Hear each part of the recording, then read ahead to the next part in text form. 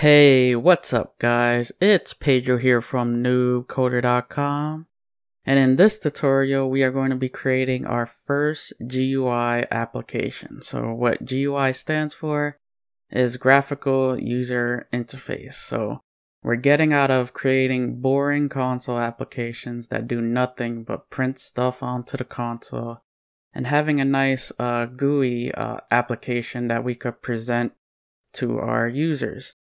So we're going to create a jframe object. So jframe GUI equals new jframe. And now we're going to have to import this jframe class. So Control-Shift-O. And you can see that Eclipse actually imported the class for us. So now there's a couple of things we're going to have to set up. So we could say GUI.setTitle because I want my GUI application to have a title. So I could say my first GUI application. Next, we could set a few more properties. So I could say setResizable, and this accepts a Boolean expression. So I could say true or false. I am going to go with false. I do not want the user to be able to resize the GUI.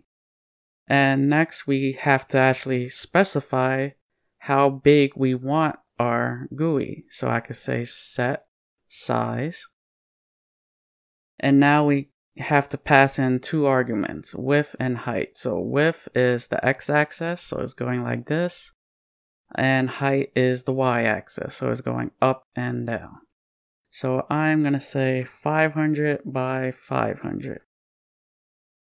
And you can set these to literally whatever you want. So it's just the size of our GUI application.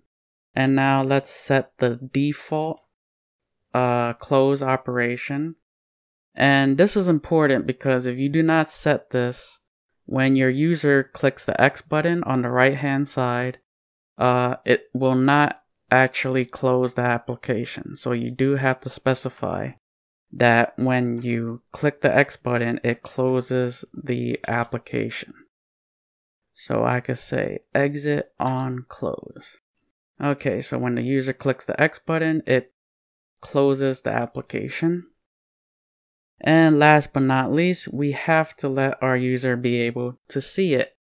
So what do you think that means? Set visibility, and this accepts a Boolean value.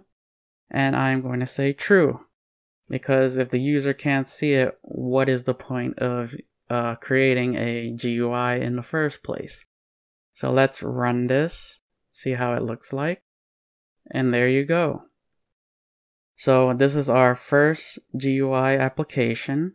You can see that set title, my first GUI application. You can see the title of our GUI application here.